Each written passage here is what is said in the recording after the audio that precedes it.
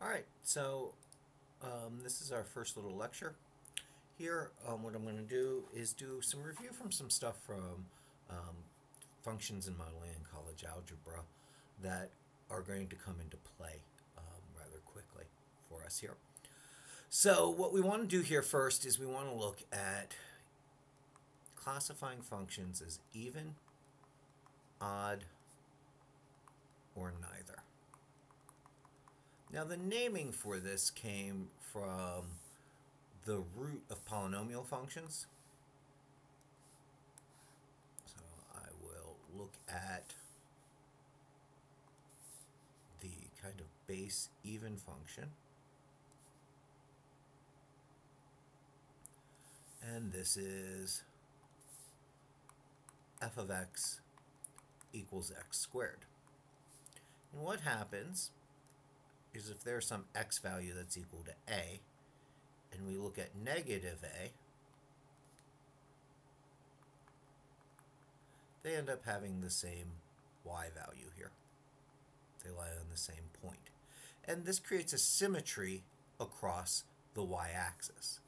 And so we can say an even function shows this symmetry by, if I put in the negative value of x into the function, I get back the function as I had it. And so if we use this as our example, if I put in negative x, everywhere I see x, I'm going to replace it with negative x. And that's the same as negative x times negative x. The negative times the negative is positive. So that's x squared. And so this is an even function, and it got its name from how that power interacts. Now, not all even functions look like this with power. There are different ways that you can see even functions, and we'll see that as we explore some things here. So an odd function, again, a good example of it, and I'll draw the function in purple here, is to look at the function x cubed. Sorry for my crooked curve here. And so I'll call that one f of x. Whoops, I won't want to use blue. What's a good color to? We'll use a orange. F of x equals x cubed. So that's the purple line here. And what happens is if I look up on a here, I get some c value. But if I look at negative a down here, it's at negative c. And so we can think about it as if I fold this down to this half and then unfold it over here, these two curves are the same. Think of it like folding a piece of paper. If I have this on a piece of paper and I fold it about the x-axis, that'll come down here like this, and then I fold it about the y-axis, it'll overlie this. Or we can say it's symmetric to the origin. And if I use this function over here as an example, an odd function has the definition that it will give me the opposite value of what the regular x has. So if I put f of negative x in for x cubed, that's the same as a negative times a negative times a negative, or negative x cubed, which is the opposite of that. And so even and odd functions can be classified that way. But not all functions are even or odd, and that's where we get neither. If neither of these things are true, then it is neither. And so our function that we have been looking at, any exponential, some base to a power, if I do the test here, I get b to the negative x. Well, that's not the same as this, nor is it the negative of this. So our base exponential is neither.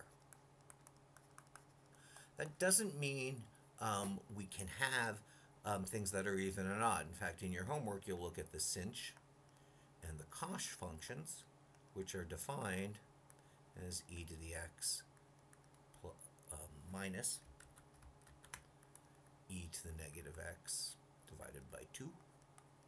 And this is e to the x plus e to the negative x divided by 2. And these can have even or odd characteristics.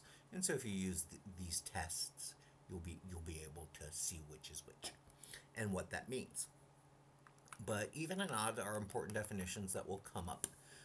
And we'll look at a lot of functions from that idea. It can help us sort things out, and in calculus, even and odd can help you simplify the steps you have to take because of that symmetry.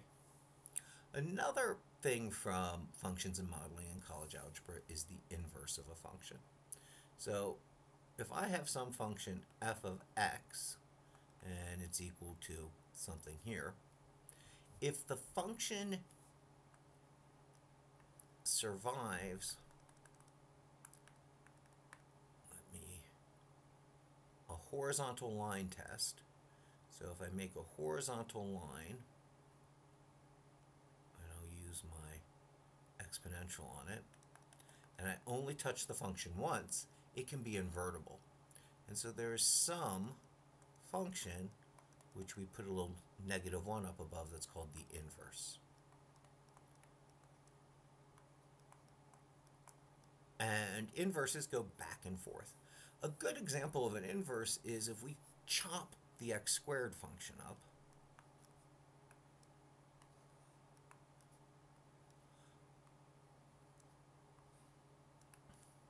this fails the horizontal line test. But if I decide only to look at the things from 0 to infinity, I won't look at this part, I have a nice function here. So the inverse mirrors across the line y equals x. Let me get the line y equals x here properly. And so the inverse comes up and out like this. And it has a mirror of this segment of it. And the inverse for this is the positive values of the square root of x.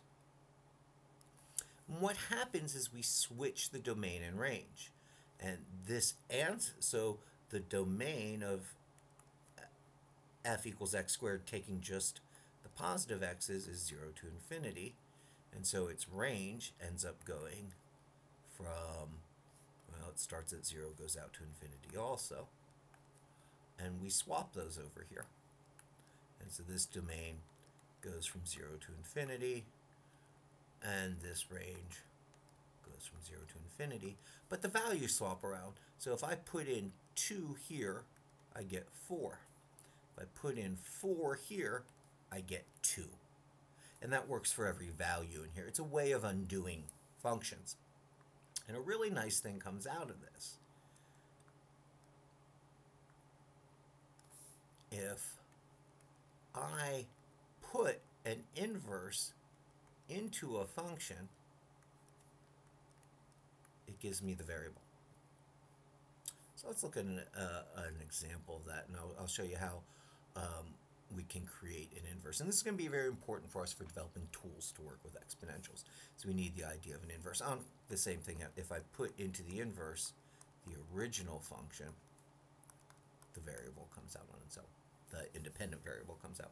So let's say I have some function that is a line. So we'll have a line with slope 1/2 x plus 3. To find its inverse, I write this as y equals 1/2 x plus 3. And now I'm going to swap my variables. So I'll say x equals 1/2 y plus 3. Now I'm going to solve for y. So x minus 3 equals 1/2 y, and y equals 2 times x minus 3. And so this is my inverse. And I can check it. I can put this in place of x in here. I could drop the inverse in. So let me do that here.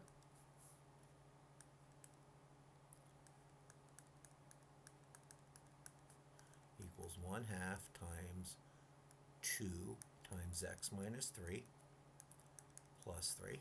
So I'm dropping this in. Well, the 1/2 times the 2 cancels, right? They become 1. So I get x minus 3 plus 3, or x. So I know it's an inverse. And I can do the same thing here. I can take the original function and put it into the inverse. So f minus 1 of f of x. I have the inverse, but now where I see x, I'm going to put 1/2 x plus 3. And then I still have this minus 3 here. And so minus 3 and plus 3 cancel, and 2 times 1/2, I get x. And inverses are a great way of undoing the operation of a function. And one of the things we're going to explore with exponentials is what their inverses are, because that will help us get things out of the powers. And so this is just a little review to get us ready for the things we're going to see as this lecture proceeds.